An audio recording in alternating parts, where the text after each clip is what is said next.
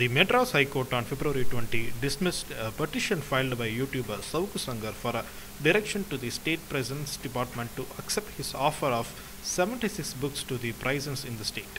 Justice CV Karthikeyan passed the orders on the grounds that the petitioner did not apprise the court that how his books will be useful for the prisoners.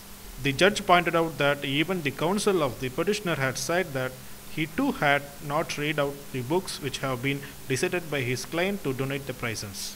The petitioner had prayed for directions to quash the January 9 decision of the DGP for Prisons and Corrections Department rejecting Shankar's readiness to donate books worth around Rs 15,000 to the prisoners.